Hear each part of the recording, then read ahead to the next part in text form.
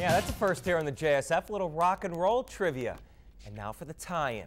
If you're like me and you grew up with MTV in the 1980s, you know, when they used to play videos, I'm sure you remember Springsteen's Glory Days video where the boss is throwing the baseball against the barn. Well, our next story has a similar theme, only it's not about the past, it's about the present and the future. It is about a Jersey rocker, Pat DiNizio, lead singer and creator of the Smithereens, who's discovered the fountain of youth in America's pastime.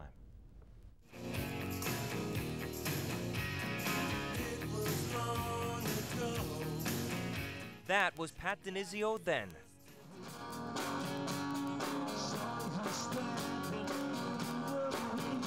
And this is Pat DiNizio now.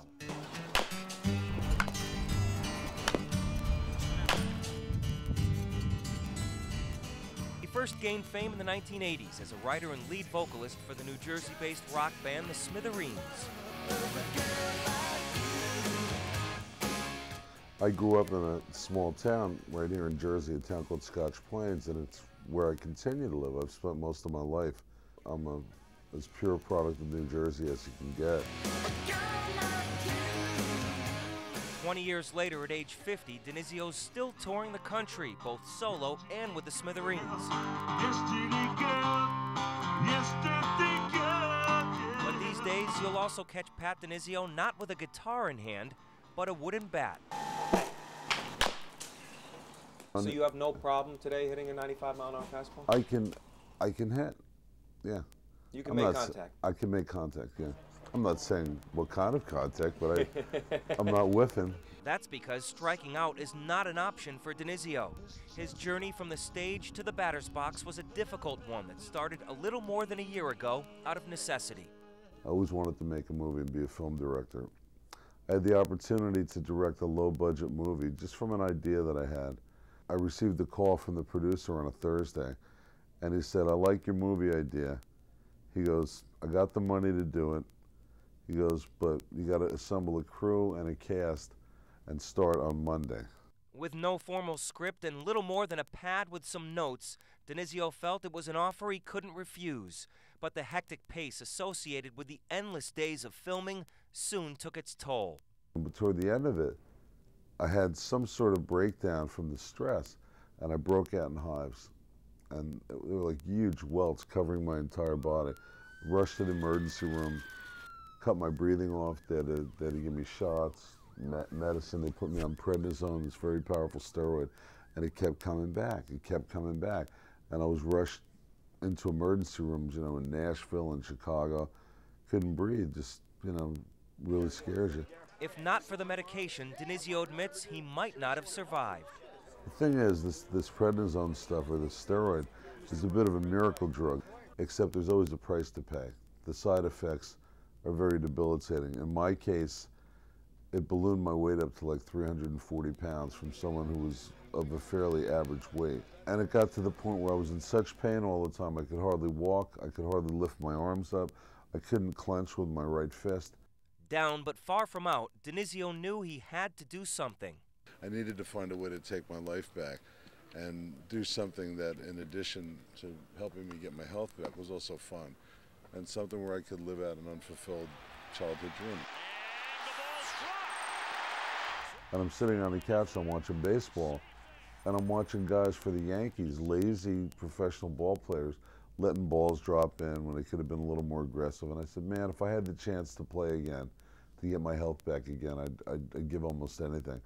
And something clicked in my mind. I said, I want to play baseball again. So I finally got to the point where I started feeling good. I got a baseball bat, a heavy bat, 100-ounce bat, and I started swinging it. I started working out. I started weaning myself off the medication, the steroid. His next step was to install a batting cage in his backyard. After spending a year in the batting cage in the most extreme weather conditions, from 9-degree cold and snow to 95-degree weather in the summer, I found that it's probably easier to hit a 95-mile-an-hour fastball than it is to write a hit song, based on my experience. How can you say that? I can say it from experience, because now I've done both. I got in the batting cage, and I took my swings. I did everything possible that you could do to learn to hit a baseball. Everything, including getting advice from some of the greatest hitters of all time, like Cal Ripken Jr. and Don Mattingly. The cave down here, this is the cave. DiNizio's new American tour took him from the belly of Yankee Stadium to the heart of Somerset County. We got one left. Toss a coin. And open tryouts for the Somerset Patriots. See, these double as canes when I'm not swinging. The tryouts were daunting. I mean, you had like 300 guys there from all over the place. Some people flew in from all over the country. And obviously, I've got no business being there. I'm a rock and roller. You know, these guys are dedicating their life to this stuff, but maybe, just maybe, I could get a hold of one. Where would you be today without baseball? Baseball got me off the couch. You know, baseball helped me get my health back. It was a dream. It was always the dream of all of us kids growing up. Do you feel like a kid again? I never stopped feeling like a kid.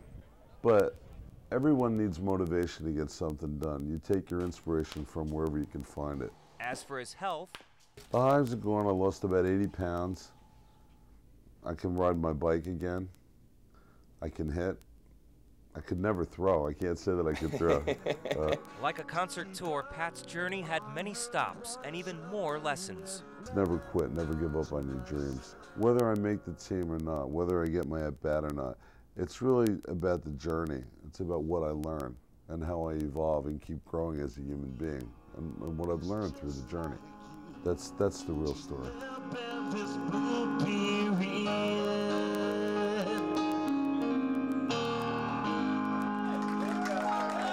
Thank you very much. Yeah, did he or didn't he become the world's oldest DH? He wouldn't even tell us. All Pat would say was, you have to watch my special on ESPN2 this Wednesday at 10 p.m., 7th inning stretch. And if that's not enough, hey, go to his website, patdinizio.com. And that is a wrap on the JSF, everyone. My thanks to Pat for sharing his inspirational story. And if you'll excuse me, I'm going to hit in the batting cage myself. For all of us here on the JSF, thanks for watching.